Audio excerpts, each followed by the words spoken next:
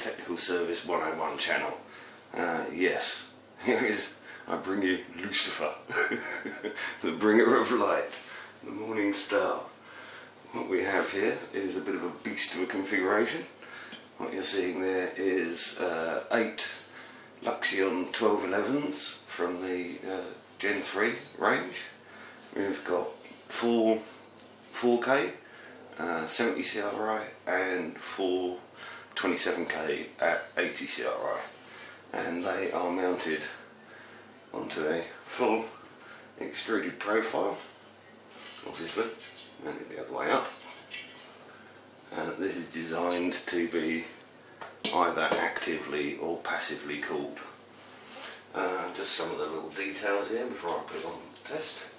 As you can see there, we've got binding post connections to both rails, and as you can see we've got a bus system with some pretty robust wires going between the binding posts and these buses, and each of these buses, one's obviously positive, one's negative, and this reduces the wiring complication on the face of the device.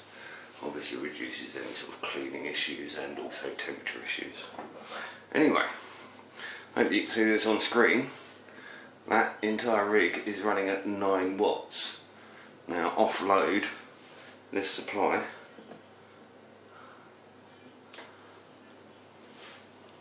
takes 3 of those watts. So that was 6 watts between 8 cobs, just slightly under 1 watt per cob. That's just phenomenal. There you go, if I just bring it up. Oh, wakey camera. The camera doesn't know what it's supposed to be focusing on. Come on, wake up, wake up, wake up. There we go, right. So let's just try that again. Oh yeah, just another little detail there is those bus bars are being held off of the heatsink by these plastic standoffs tapped and threaded into the heatsink for insulation purposes, of course. And the actual bus bars themselves are simply 7mm offcut from my casing material, which is this 7mm bright alley sheet. So, should we run the beast up? Let there be light.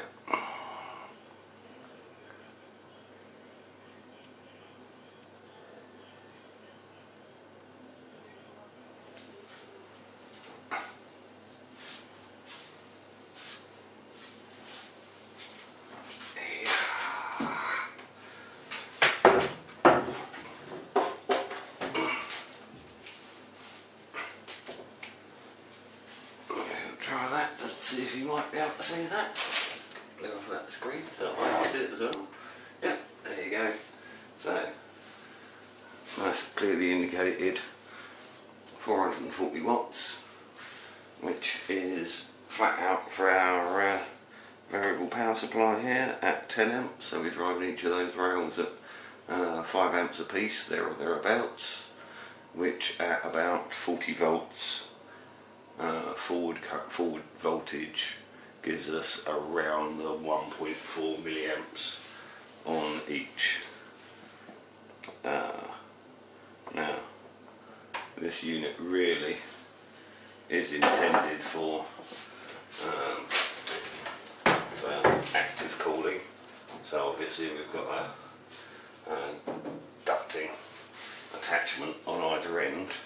However, while heat soak testing this after assembly the other day, I was able to run it up to full temperature after about 4 hours and then switch off the fan and not suffer from any thermal overrun problems or excessive overheating.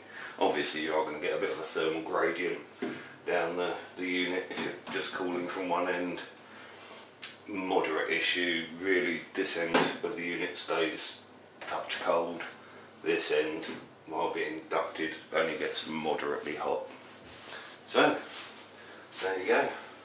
This won't be a production prototype as such, this is more of a technology test intended for being able to be varied hats off to Grey Mouse there, and we're probably also, with the use of our buses here, going to be able to go for a few monos dotted along there, but that's for a later date.